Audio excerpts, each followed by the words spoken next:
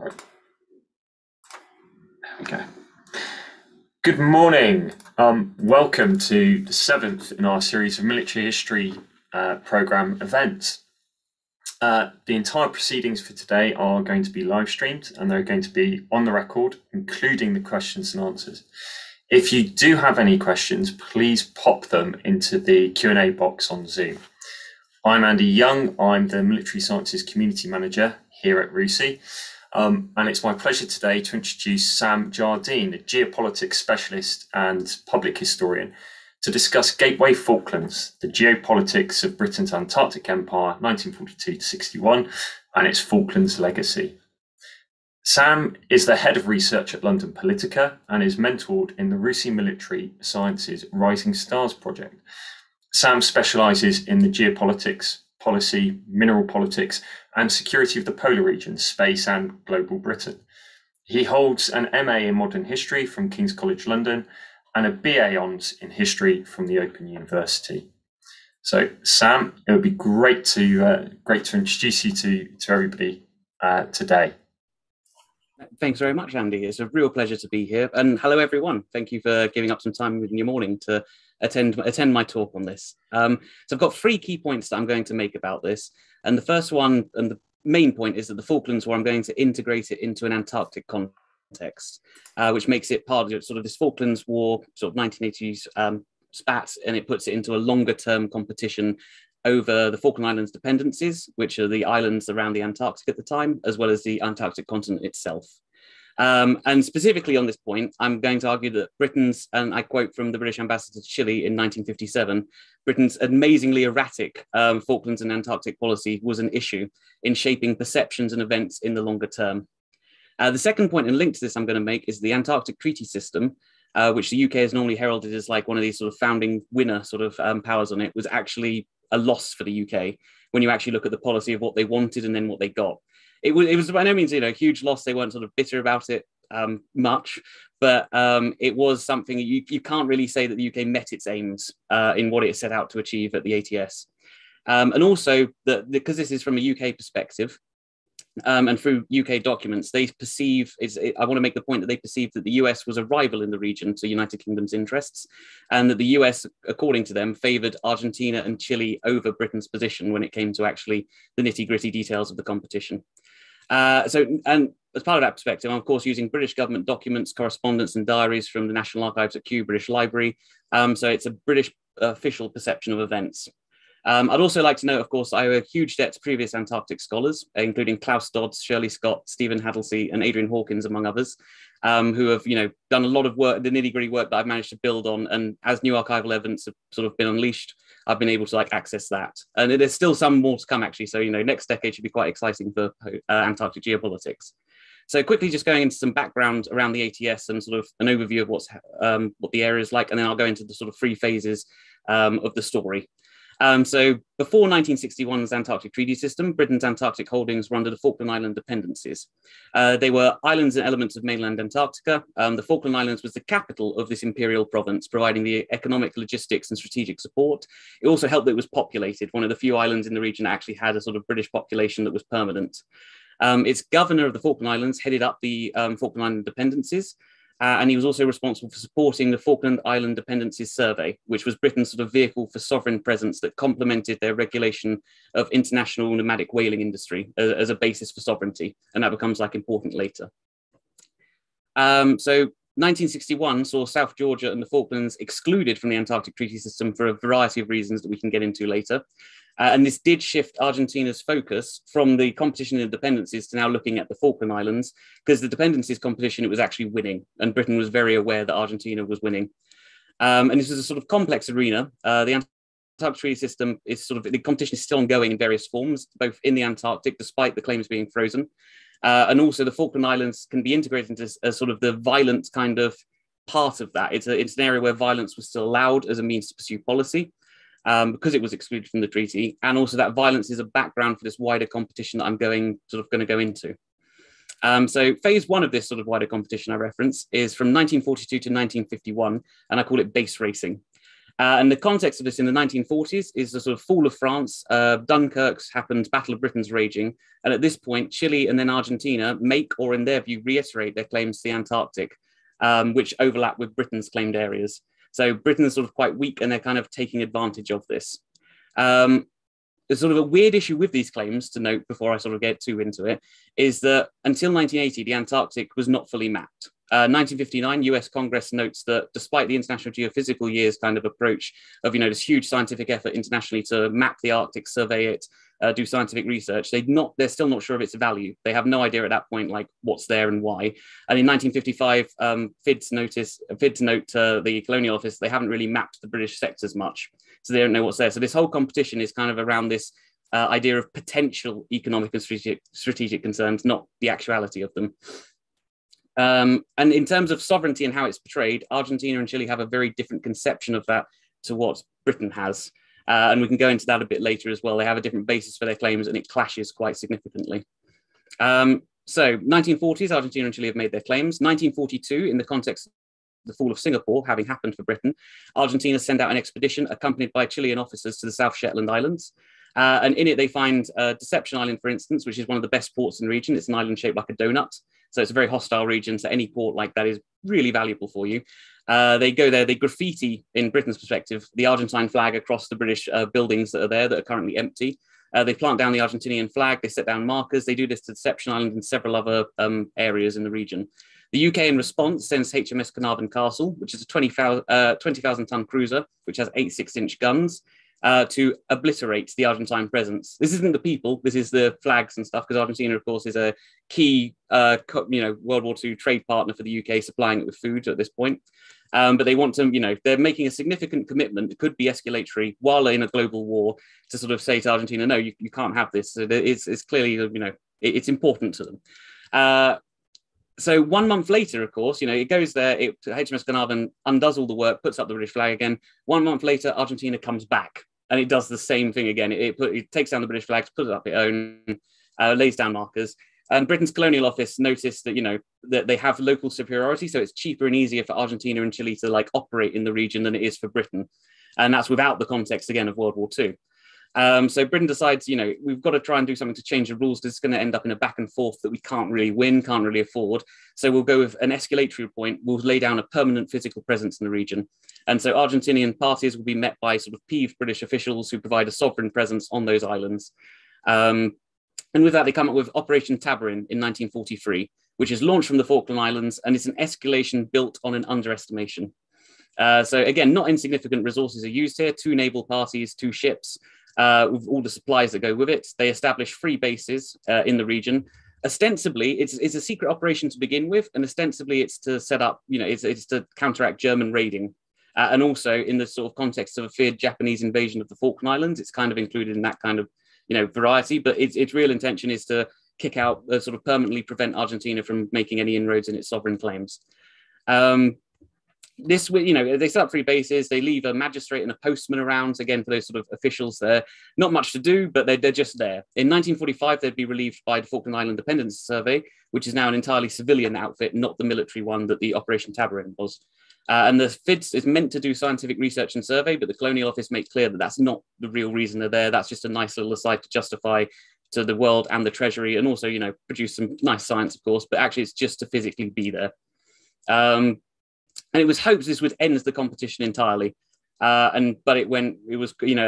Argentina would come and negotiate with Britain, and the Admiralty are quite clear. They're quite willing to let the Argentine flag fly over the Falklands and sort of the region if they can, actually have the administration of it. So they can sort of have this shared power sharing. And they thought that would bring Argentina to the table. It doesn't. Argentina and Chile instead decide to match Britain's base building with their own. They build bases very near to where Britain's building bases. And you have this sort of period up until 1951 of various bases setting up to each other, some sort of ridiculous ones right next to each other. And then sort of, tense but cordial relations. But at sea, there's this kind of escalation going up and up and up, where there's more naval resources from all parties coming in every year to challenge it. And it gets quite bad so that in 1949, they actually have to sign a tripartite naval pact to kind of de-escalate things because you're at the point of conflict and incidents happening that could be misconstrued. And Britain's quite happy with this tripartite pact because they feel it gives them local superiority. because they get to have one frigate routinely deployed there. Chile gets one frigate, and Argentina is left with only having armed transports. And so they feel it's a win. Of course, the Admiralty is less kind of keen on this because it's having to send a frigate down to this very hostile waters that they're not very keen on being there. They actually note in 1951, for instance, they don't send a frigate at all just because they're like, it's not a good use of naval resources. And so going forwards, you sort of reach 1950, where there's base racing's going on, and as the Foreign Office actually notes that Argentina is winning it. And they blame the Colonial Office for this. They say in 1950, the Colonial Office made a fatal mistake by cutting the number of FID spaces down from 7 back down to 4. And the effort, they claim that the Colonial Office did this for budgetary reasons, but also the way they argued the case was kind of underhand. So Argentina at this point has 4 bases, Chile has 2. So it's now sort of putting them back on par. So all the Operation Tabarams, like extra leads, is kind of been wiped out. It's not something Britain will recover from in this. And it's also not taken into account in 1948, Argentina and Chile formalized an agreement together. And I apologize for my British pronunciation of this, it will probably be terrible, but it's the La Rosa Vergara Donoso Declaration, which is a security agreement aimed at kicking Britain out explicitly from the Antarctic, where they'll pool their resources to do so. And at the conference, interestingly, Argentina is quite open about the fact that military force is on the table for them. But again, this doesn't seem to filter through to Britain's actual sort of, reporting and analysis of the situation. So you move on to phase 2, which is this heating up, 1952 to 1956. And you get 1952, the Hope Bay incident. And it's where a British landing party is trying to re-establish a base at Hope Bay, trying to catch up to the Argentinians again.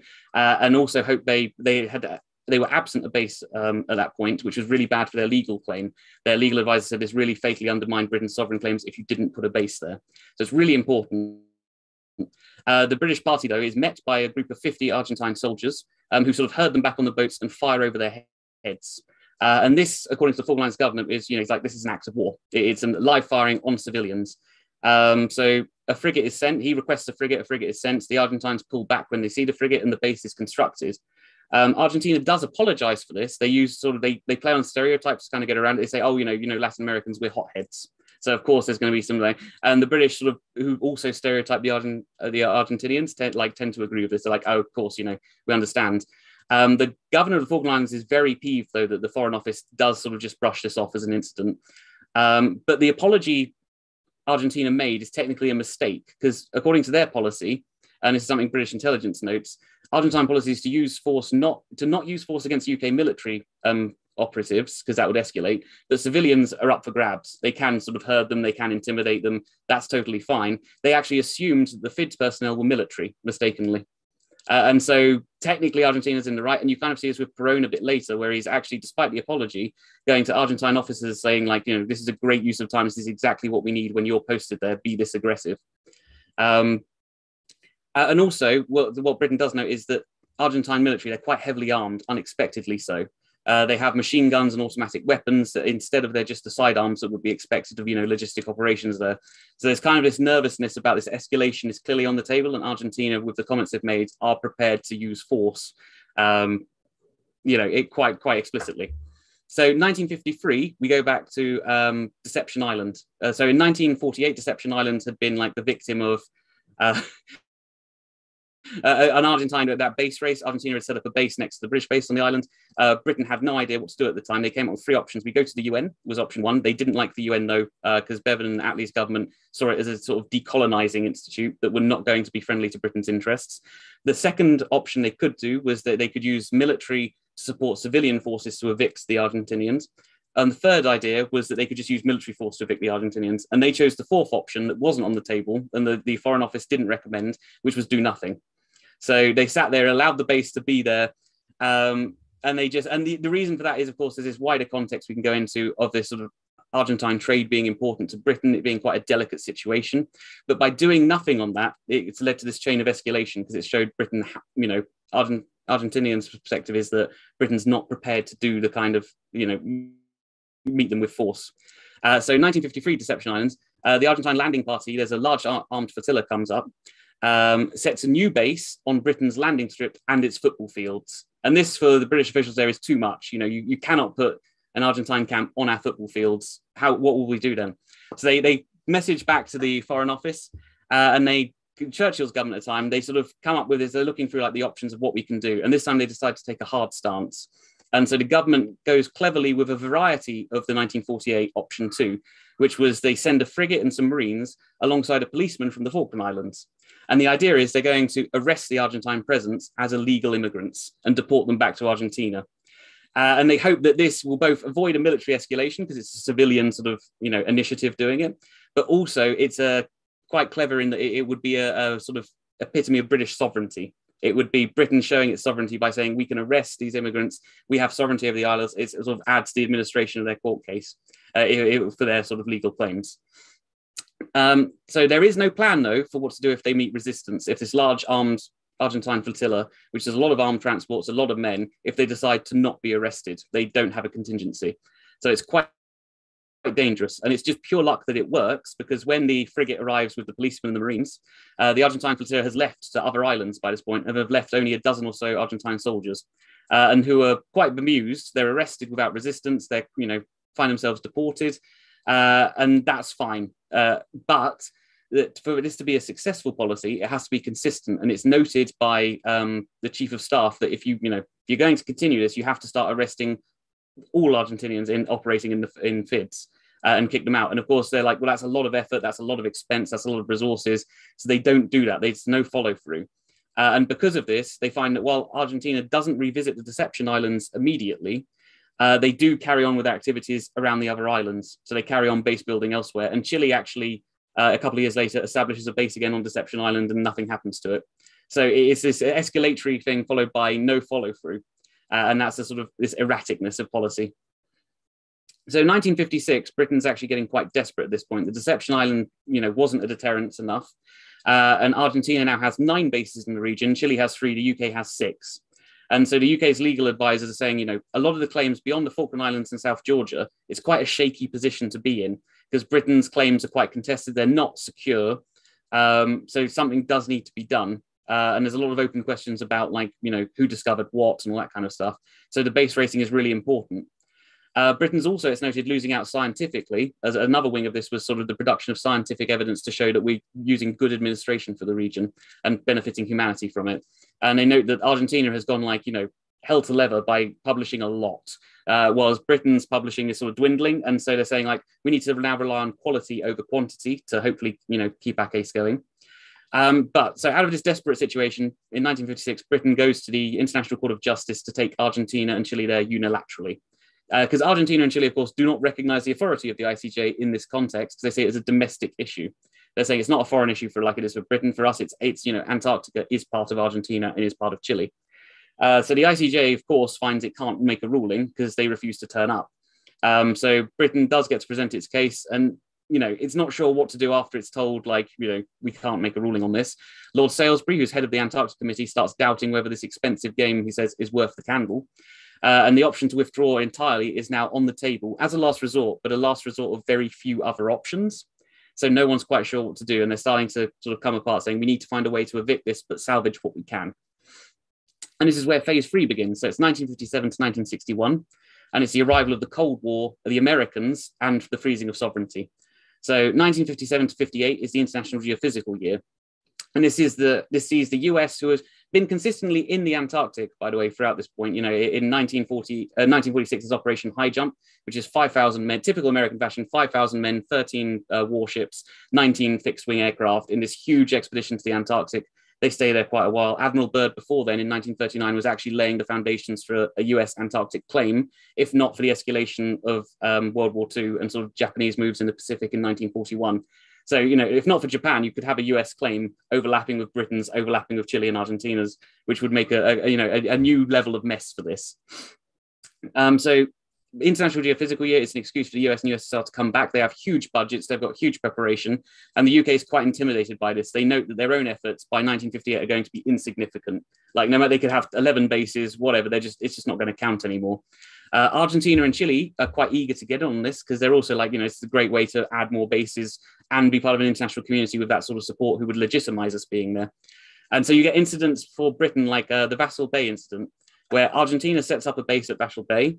for the IGY. The UK wants to set up one near it to duplicate its research, essentially. So not really contributing to the IGY much, but just because they're worried the Argentine party wouldn't leave after the IGY and they need to have a presence there.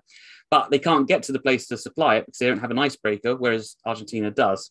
So Britain, instead of asking Argentina for the help, as you'd expect in the IGY sort of cooperation, decides, we can't ask them. That would be an admission of our weakness in there. So we'll go to the US. And they justify it to the US by saying, we do better science than Argentina does, so surely we should, be there.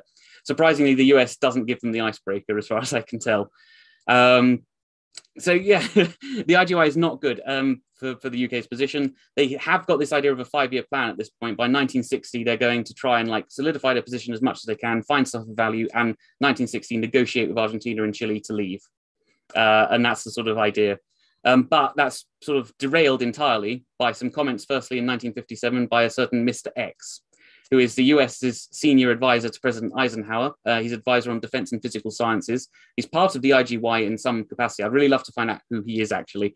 But when asked by some Australian officials about the USSR is now present in Australia's sector of the Antarctic, what do we do if they stay? He says he's not concerned at all by the Russian presence, as the US can always nuke them.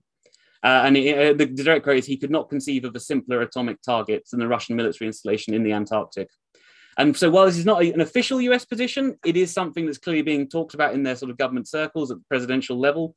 And that sort of scares the pants off the Australians and their British counterparts, who are then informed of this. And it adds to the British urgency to ditch this continent. It's become too costly, too expensive. We don't want to get caught up in a nuclear exchange down here. So there's a lot of noise about leaving, but there's a key point I'd like to bring up on this sort of in the reports about how Britain can withdraw. And it's a notification, just a one bullet point, that mentions, that if Britain leaves the Falklands dependencies, it leaves the Falkland Islands exposed directly to Argentine sort of efforts to capture them, as Argentina's attention will shift to them. So the dependencies are kind of a shield, in effect, where competition is now localized and is sort of far less important economically. It's quite a nice arena if you can keep the costs down. And that's something that I feel does come up later and is one that sort of has a direct impact. So yeah, the UK is looking at leaving. It needs, though, the US to facilitate talks with Argentina and Chile to get them to the table, because Argentina and Chile at the moment feel like they're winning, and quite frankly, they are. And they're also sort of worried about the fact that the US is currently in talks in 1957 with Australia and New Zealand for this kind of thing. What do we do about the USSR? Let's create a group agreement together. And Britain's kind of annoyed at being left out of that, because it's worried it will lose the support in the Antarctic of Australia and New Zealand. But also, if the US does that, it has no recourse. The US probably will be like, that's a job done, ticked, we're off. And then they're left to Argentina and Chile and trying to negotiate a way out of that, which isn't likely by British estimations. So when the US does actually reach out in 1957 to Britain, saying what about internationalizing the Antarctic again? And this is something in 1948 the US had done as well. Britain at the time scoffed at that idea, rejected out of hand by saying, we don't want this kind of international UN presence here. It's British sovereign territory. Well, now the US does the same thing again, and Britain's like, okay, actually, we're willing to talk. So it does, though, scrap their idea of a 1960s kind of, solidified position and a position of strength to negotiate from, because they just have to take this now. Otherwise, there's the risk the US will just, do their sort of agreement with Australia and New Zealand and leave.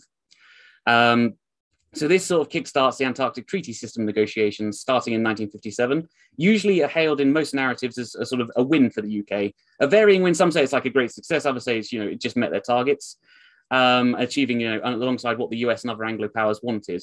Indeed, the UK was a key sort of negotiator on it. However, the records of what the UK were after in their draft treaty and actually what they got are very different. And I feel this is where there's space to say that Britain was actually lost out on a lot of what it wanted. So as a last sort of roll of the dice, the last hurrah, the Foreign Office comes up with this great big detailed plan of an internationalized Antarctic system that, all claims are pooled together. The economic proceeds are shared between members equally. The one who's mining it gets slightly more, but like any mineral extraction, everyone gets a slice. So it's this budget imperial model they seemingly quite like. And they also have this idea of a high council. And it's based on Bevan's musings back in 1948 on a type of internationalization where he just was sort of made a memo and nothing ever came of it. And it's where Britain cheekily expected to have a consistent majority vote on this High Council, because there's Australia and New Zealand, and by their estimation, they could get France and Norway to back them, usually on issues of foreign policy and imperial and this Euro unity kind of idea. And they could use this to sideline the US, USSR, Argentina, and Chile as needed. So essentially, this is going back to way back in 1920s. Britain had this idea of making the Antarctic red. This is doing the same thing, but in invisible ink. Essentially, it's saying, we win. This is a great triumph. Unsurprisingly, Britain got none of this. They offer this draft treaty in their closed working group, which is with Australia, New Zealand, and the US. And the US, quite diplomatic, says we'll reserve our rights to discuss this. They never come back to it. By the next year, they're using the US draft document, which has none of the British detailing of, and which has, the one we're more familiar with, where the claims are now frozen instead of pooled. So this issue of claims is still on the table even today. And they also have a mechanism within the treaty to potentially reopen that argument at some point in the future, either by timeline or by states, wanting to have that, getting sort of the concurrent agreement to do so. So for Britain, this isn't actually at all what they were after. They're quite worried about this.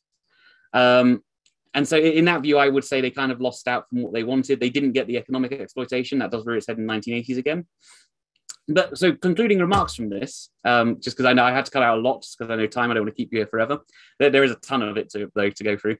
So Argentina is sort of, Argentina's attentions did switch to the Falklands and South Georgia. The first act of the Falklands War was a salvage party in South Georgia raising the Argentine flag there, which sort of kick-started events.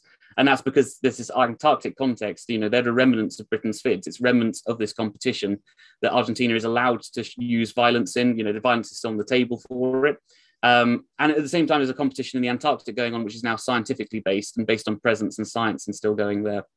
And I'd argue sort of Britain's back and forth handling of this whole sort of thing, this escalatory event chain through underestimation, their budget imperial approach, their kind of, back and forth over taking a forceful stance and then passivity.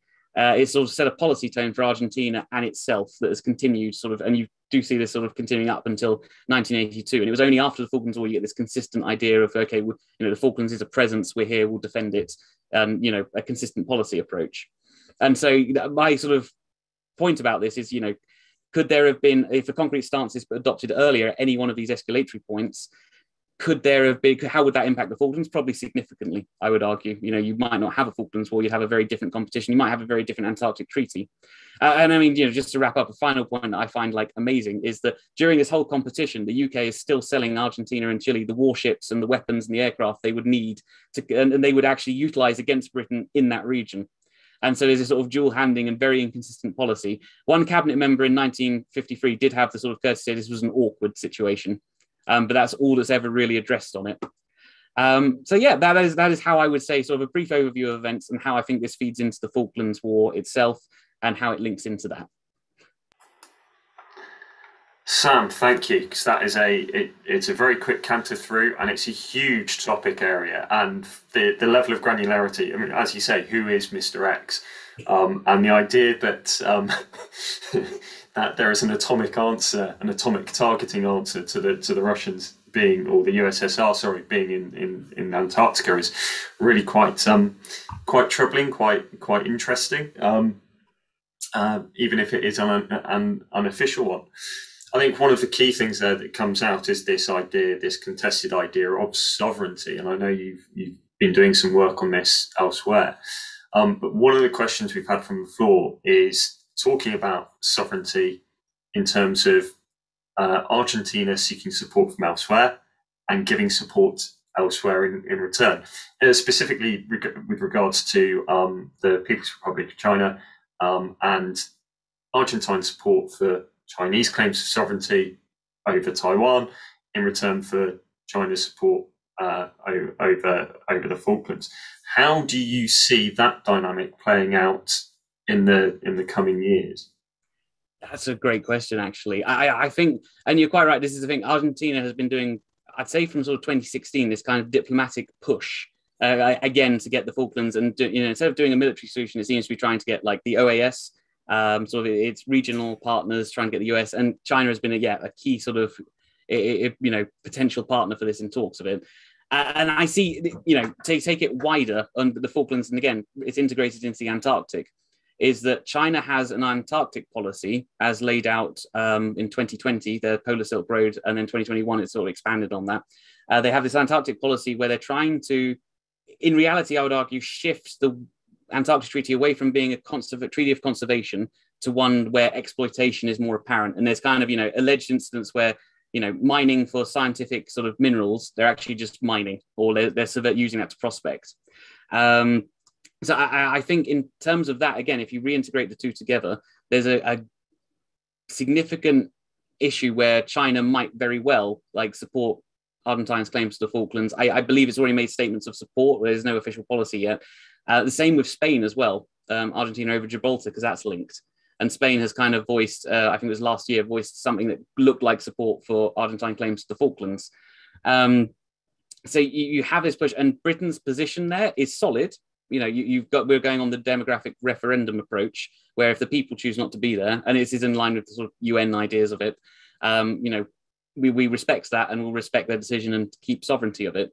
But there comes a point where you've got Argentine claims around the sort of seabed. They've expanded, the UN has accepted those claims. That means seabed mining's on the table. Deep sea mining sort of becoming a rising issue again, with sort of this idea of 2030, there'll be a mineral shortage for rare earths and sort of other minerals for this, the green revolution push. And so it's quite lucrative potentially. And with that, again, going back to what I was talking about, it comes with presence, it comes with this idea of sovereignty, it comes with wearing down a British position. And already you have this thing where British oil companies, because there was oil found at the Falklands, which again, was partly the spark setting off events. But you have this thing where Argentina is saying, it's sanctioning oil companies that work with Britain to extract that will be sanctioned, and whether it means they can't use their ports logistically. And that's a big issue for the region, because Argentina's coastline, that's where it all's happening. It's where the refineries are. It's the easiest to access. And partly on that thing is China's development and investment in Argentina to help that out. So as a facilitator, and I know it's a very controversial term, but it's one I quite like. You could call it this sort of grey zone strategic competition, where China is supporting Argentina in its claims, but inadvertently and not taking an official position yet. But on the table, of course, if Taiwan does flare up, there could be a definitely some sort of quid pro quo going on there in terms of recognizing claims. Argentina does lean more towards China than Britain. Britain tried allegedly there was in sort of the early 2000s, there was a British intelligence operation to try and influence Argentine public opinion regarding the Falklands. And if such a thing did take place, it clearly failed abysmally. It did not have the impact required. So it's still quite a tenuous position. And it means that the military presence there can't really be downscaled. Because, while Argentina at the moment is in no place for any kind of military operation, in the future, 10, 20 years, who can say, especially with sort of Chinese investment into their economy.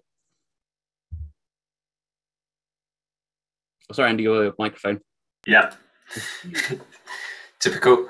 Sorry, that's fascinating. In some respects, that answers another question, which is looking at the armaments and how that will play out in the future, and the technology that is now in the area, and the competition that will go on. I know from when we were discussing the other day, prior to this, you were talking about the three sectors of the government not really understanding why they were there and coming up with sort of straw men to explain.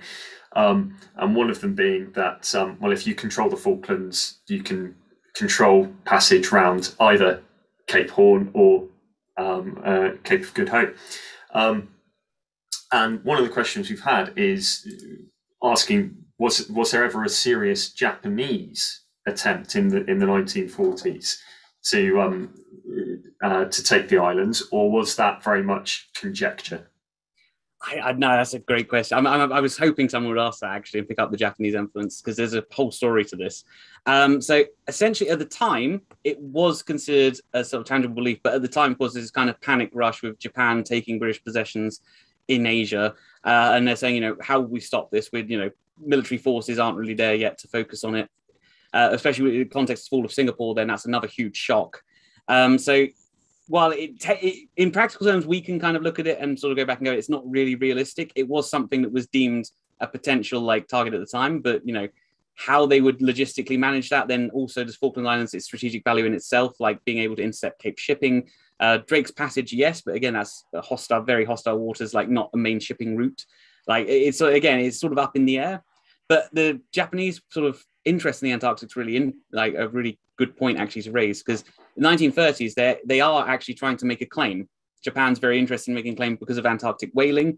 And you have Chile, who's like, it would overlap with Chile's claim and overlap with somewhat with Britain's potentially.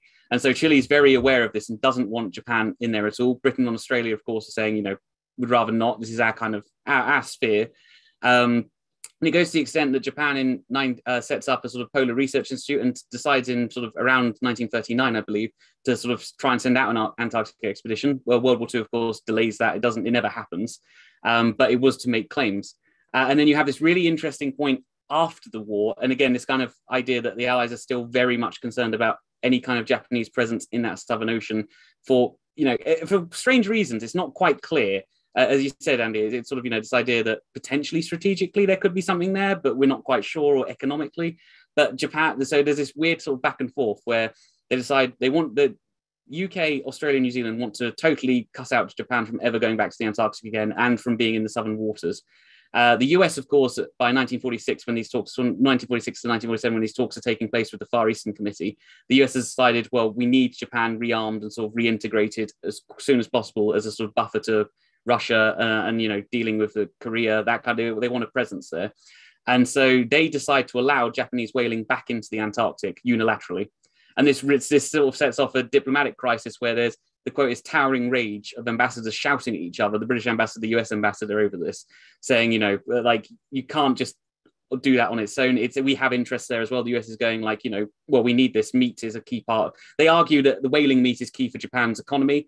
That's questionable again, but that is sort of just using it for diplomatic means. So Britain sort of is forced to kind of understand, like, okay, we'll allow this one, but next time you have to do it in consultation with everyone. We all have to agree to allow Japan back into the Antarctic because it's a sensitive area for us. The following year, the US unilaterally allows Japan to do the whaling expedition again without consulting anyone.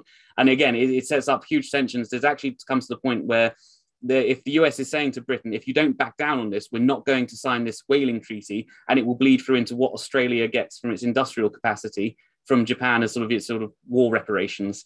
So, it's one of these small things that sounds like a tiny issue, but becomes big. And again, the reason for it seems to be on Britain's part, particularly in Australia, this fear that there is some strategic value there for the Antarctic, and different offices, you're right, paint it in a different way. So the Admiralty talks about it being centered on this idea of like controlling shipping routes, the potential also for a transpolar flight route, which again, we know is insane, but there's always this kind of investment sort of element there to it, like the future, there will be something.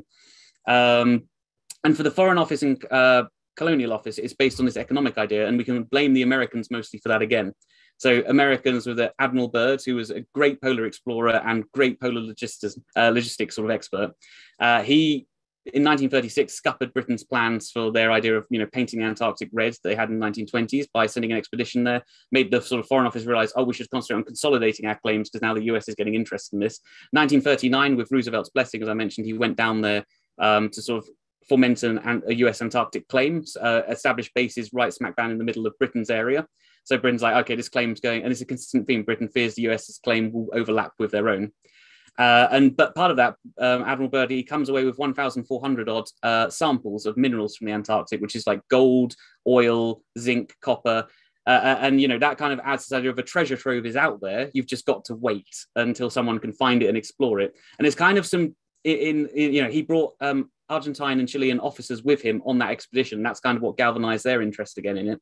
But from a UK perspective, there's kind of some doubt on that, where they're like, in case it's true, we've got to stay. They're also like, where did all these minerals go? Did he test the veins? How deep does it go?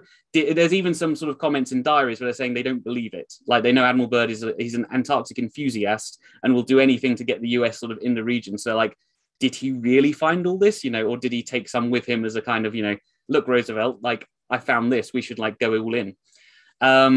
So yeah, there's this, and I dub this idea sort of, it's Britain's idea of a sort of budget imperialism, where they're trying to keep the cost low, the political and financial cost low for being there, in the hope that down the line at an undisclosed point of time, there'll be like a big boon a big return that could be like world changing. And you have this idea of the Labour's government under Attlee has this idea that, the Antarctic could help them fund their third way in, regaining superpower status alongside the US and USSR. And the minerals for that. And then you have later on the Conservative government under Churchill onwards, and particularly Macmillan, who's saying like the Antarctic it's useful to have because they're worried about Britain's mineral supplies for its industry, and the Antarctic could be a good source of minerals that aren't sort of contested in a sort of Cold War context. So some really interesting stuff there. But again, none of this is based in any kind of analytical reality that we'd accept. If I went to the British government and sort of put these points forward, I don't think they'd accept them as like, oh, that's a concrete analysis. It's all very much sort of up in the air and kind of imagined, essentially. Fascinating. There's a couple of questions which come in, which I'll keep to the end because it's talking about the future of Antarctica, and I think it fits in. Those will fit in very nicely there. But actually, something else which has been asked, which came up in our discussion, was looking at decolonisation and the 1950s and India's proposal within the UN in introducing the Antarctic question. How much did that influence British willingness to meet some form of international agreement? I would argue, based on what I've seen, and there's a great article, I think it's by Adrian Hawkins, goes into this, and I think Stephen Hebbins does some stuff on this as well, where I'd argue it actually sort of makes the UK double down. They're actually, according to the official documents, when India argues it's going to raise this at the UN, then starts to follow through with it, there's outrage. They see it as India interfering in a region that's not there. It's nothing to do with India. It's not. They don't see it as a colonization question because there's no indigenous peoples in the Antarctic. That's a consistent British perspective on that. Whereas, of course, Argentina and Chile disagree with that. They're saying it is British imperialism because you're there where you shouldn't be. It's part of Argentina and Chile's homeland essentially. But they also react with outrage to the Indian proposal because they see it as India treading on domestic politics. They're saying you're trying to internationalize something that is part of Argentina. It's part of our homeland. So you have this weird incidence where there's a united front between Britain, Argentina, and Chile to sort of shut down the Indian proposal at the UN. And India is very surprised by this. They thought they would get Argentina and Chile's support. And it's partly why they kind of withdraw it and nothing really happens or comes from it. But of course, in British sources, they're very keen at saying, while we're, it looks like we're working together, we don't want to help Chile too much because it might legitimize their claims, and Argentina as well. We don't want to be seen to agree with them that they have a right to be here. So they're kind of operating as two separate entities just for the same goal, as opposed to as sort of some narratives argue that it's the catalyst for working together. In the reports, I'd argue it's not. They clearly do not want to work together. The Foreign Office and Colonial Office do not want to be seen to work together. So yeah, it is really, from India's perspective, of course, they're very interested in the Antarctic question, not necessarily as a decolonizing one, but more to do with environmental imperialism and this idea that, if the Antarctic becomes a nuclear testing ground, which is a very pressing concern, how would that impact, from their perspective, the sort of monsoon weather patterns they rely on? And how would that impact, their sort of, it's a region of interest for them. So through that, and that's Adrian Hawkins' work. I'd recommend reading that. He goes a lot into the environmental imperialism aspect of the Antarctic and how it influences that. But yeah, I would say I would say it actually didn't have much of an impact on Britain's policy. It did make them aware, again, it was this sort of nightmare scenario where it's raised at the UN. They do not want the UN involved at all. And so I think from that perspective, it did apply pressure. But in terms of the archival evidence for it, they quite quickly want to shut that down, bat it away. Okay, that's really interesting. Sort of united on a common front, but forever enemies. Best of enemies. Now, obviously, there's the big item of interest, and you've mentioned it, referenced the Falklands conflict and where this fed into.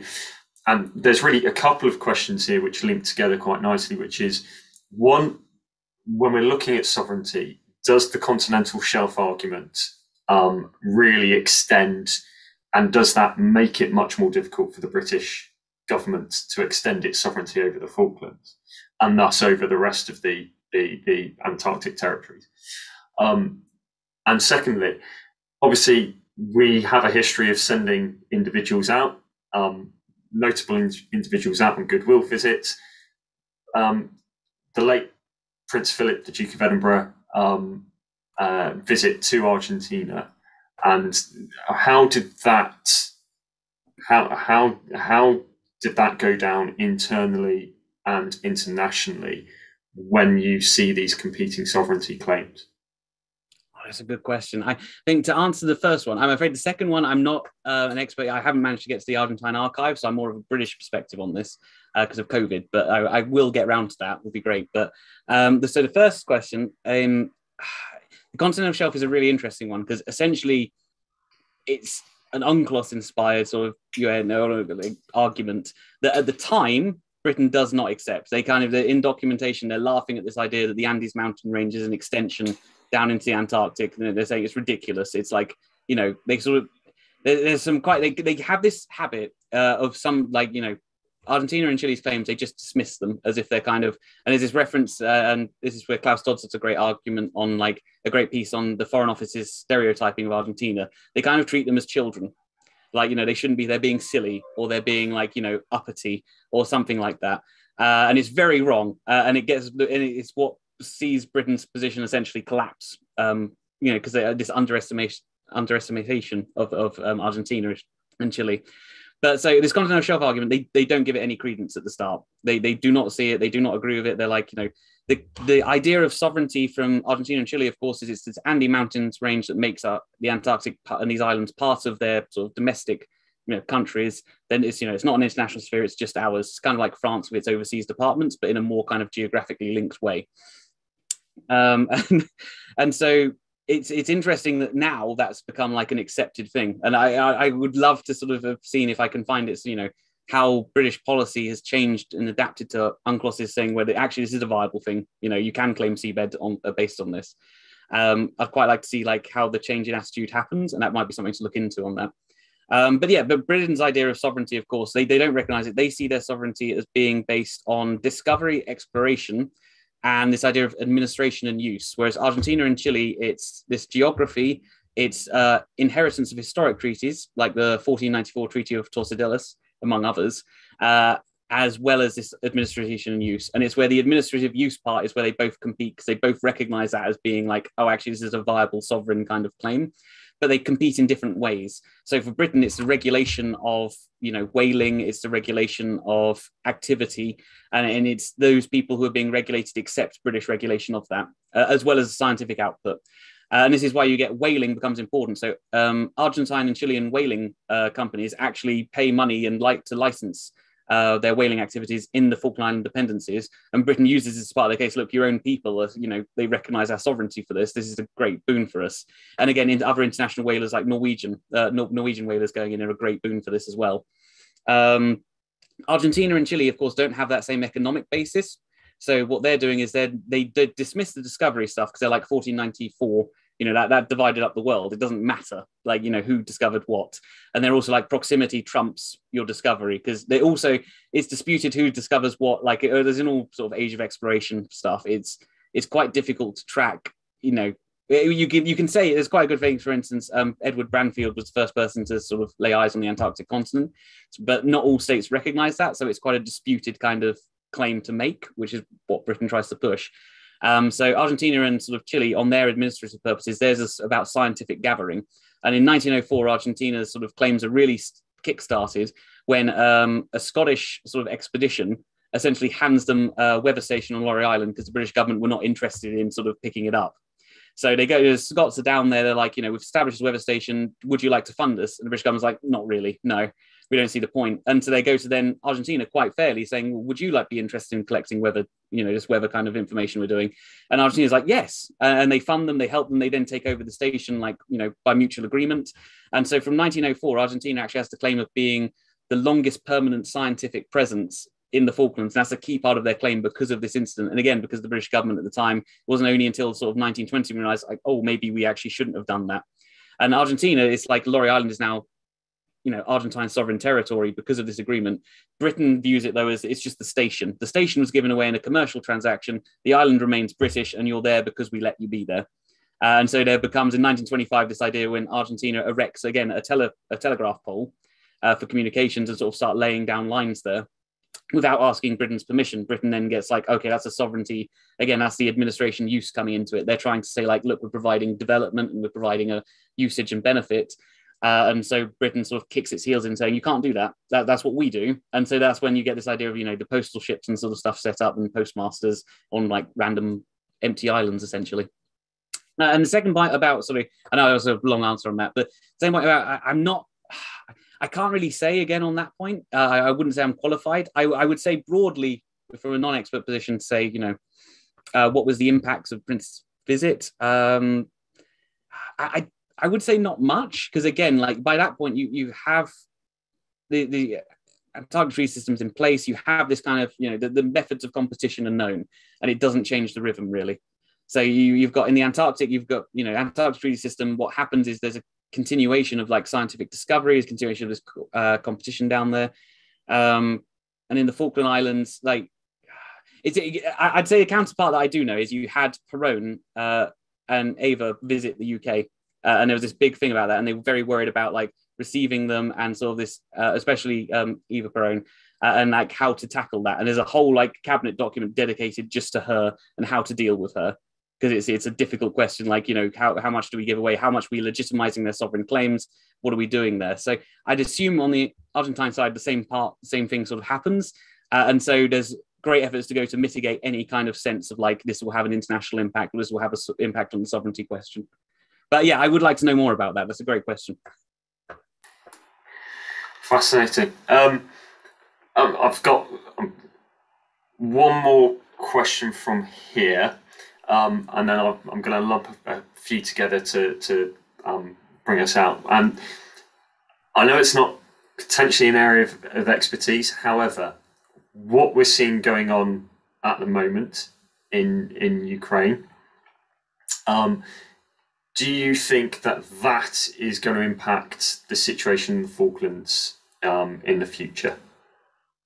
Yeah, I'd say yes. And in this, I can't say I'm like a sort of leading, coming up with new stuff. I know Klaus Dodds has done some talks on this already that I very much agree with, to be honest, where Ukraine in this sort of represents, especially you have the Arctic and Antarctic, and you never compare the two. Like, scholars are adamant these are not comparable at all. You should never compare, but we're going to compare them because everyone else tends to do that. So the Arctic Council, you've seen this kind of disintegration. It's paused. It's the first time in its history, and cooperation has ceased. The Antarctic is slightly different, where it's a treaty system as opposed to just being a sort of more like informal council.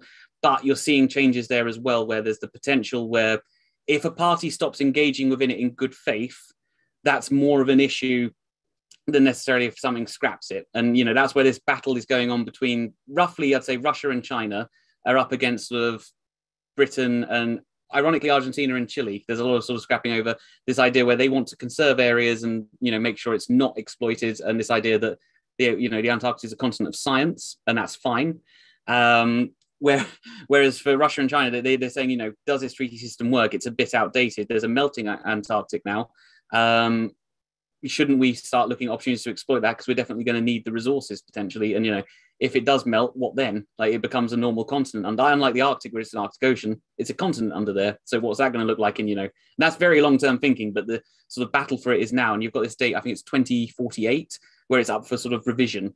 And that's like a big date. So you've got a lot of scientific activity. And in this context, I'd argue you could place where Britain's been like, recently the Royal Research Ship David Attenborough, and sort of, commissioning that and reinvigorating its dockyards down there. And that's, again, I would argue, going back to the sovereign presence thing. So if suddenly the freezing of the claims is like, one party decides to ignore that, or they're, just sort of shifted away to not be as important and not to be that protective layer, then everything's back on the table. And this is where Shirley Scott's got a great article on this, where she's arguing that, so Article 4 of the Antarctic Treaty System that actually freezes claims is like American imperialism. And it's not something I necessarily agree with, but it's the US was able to benefit the most from the Antarctic Treaty System, putting up all these bases, which China is doing now as well. China's mirroring what the US has done, where they're having like a lot of research stations, a lot of physical presence, a lot of activity. So if, for instance, if at any point the sovereignty aspect comes off on the table, suddenly you've got all these bases ready, you've got all this activity, you've got all this presence. And I think that's something that Britain only clicked to in sort of 2010 onwards, where that actually this is a looming issue and we might need to like re-solidify our claims. So will it put more investment into it? So yeah, I think, and Ukraine is, again, is part of this deterioration in relations between Russia and sort of the West on this, and that will bleed through into the Antarctic Treaty, because Russia's already been evicted from the sort of pause on the Arctic Council.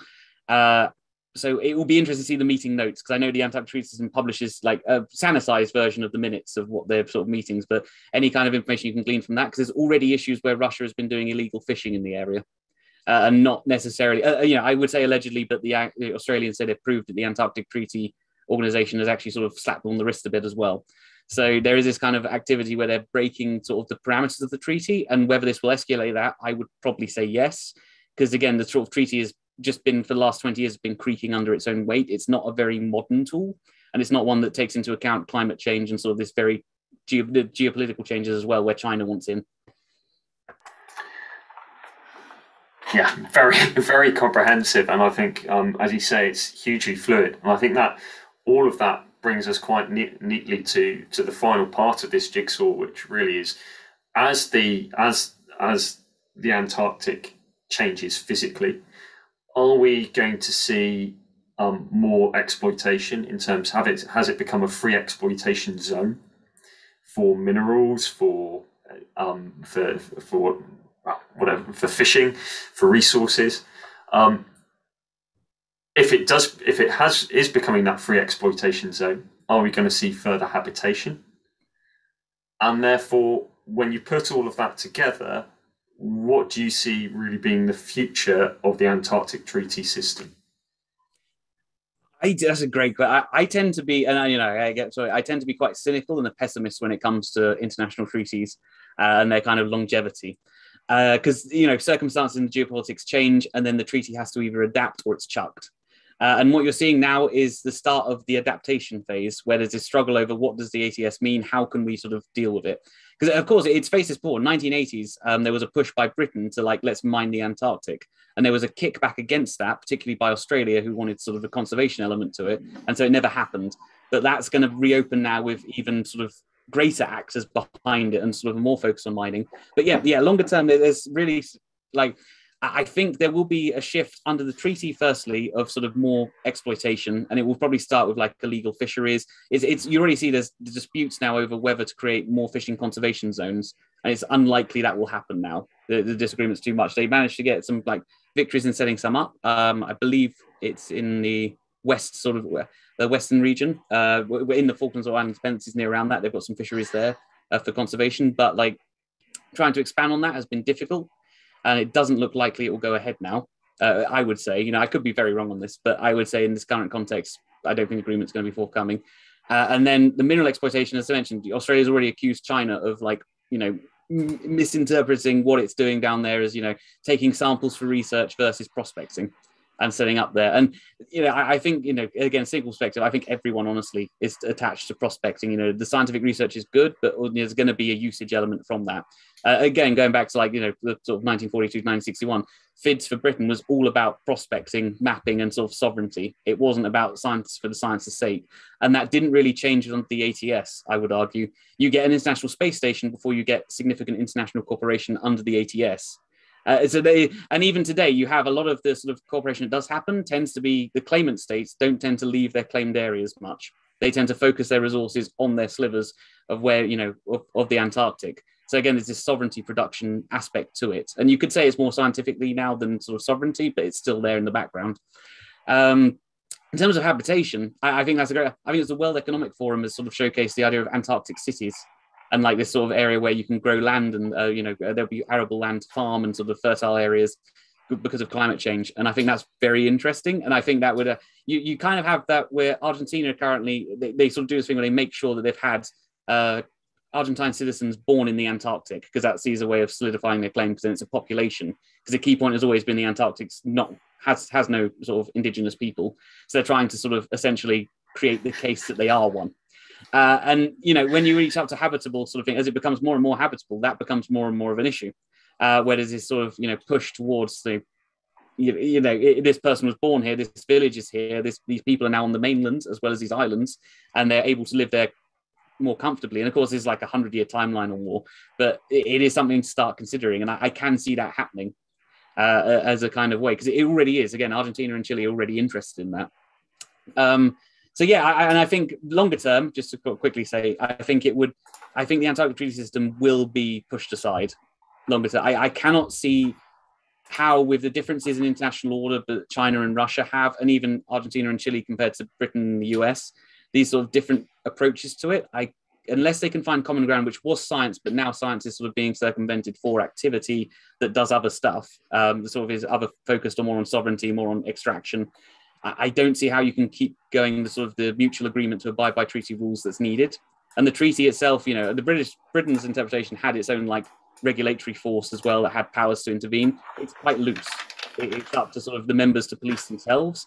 And it's also quite an exclusionary club. And of course, you know, as more and more parties get involved in that, they'd like a seat at the table. It's something that's happened in the Arctic as well. The Arctic Council, you've got more and more states having Arctic policies with interests in the region. How do you tackle that? The answer is current sort of organizations can't really. So they'd have to adapt. And I see it more likely as it being the treaty is scrapped and either something put in its place that's far more looser and open to exploitation, or, you know, or more competition ensues again. Not necessarily military, but just competition and sort of a scramble for this kind of, you know, what's still a sort of unclaimed frontier when you get under the ATS. Sam, thank you. That's a fantastic place to end, because the final chapter is not yet written. There's much to come. But actually understanding the background to this, it is, as somebody said, it's so pivotal to understanding what is going on in the future and how we got to today. So thank you very much for that. It's evidently an area that you're passionate about, and I'm glad that we were able to share it today. I'm very sorry to everybody who I wasn't able to get to your questions, but there's some fantastic stuff there, and if possible, please just email myself and I can get those to Sam. If you come to me at andrewy@rusi.org, and I can pass your comments or questions on to Sam, so I'm sure he'd be thrilled to connect with people. So I'd like if everybody could join me in thanking you, Sam. It has been brilliant. That concludes today's lecture or webinar, sorry. But the next webinar in the military history series is scheduled for Thursday, the 21st of April. The subject will be the Falklands War, the politics, military actions and outcomes, and it will be a discussion between Professor Sir Lawrence Freedman, Sir David Omand and Suki Cameron. Sir Lawrence Freedman wrote the official history of the Falklands War. Sir David Omand is a distinguished fellow at RUSI and was the private secretary to the UK Secretary of State for Defence during the conflict. And Suki Cameron, who was born in the Falklands, works during the war in the Falkland Islands Association office here in London. She was subsequently and until recently representative of the Falklands Island government in London, and detail of the events will be on the RUSI website, as will, I'm sure, the some of the bits from here today. So again, thank you all for joining us. Thank you to Sam, and look forward to seeing you all again on Thursday.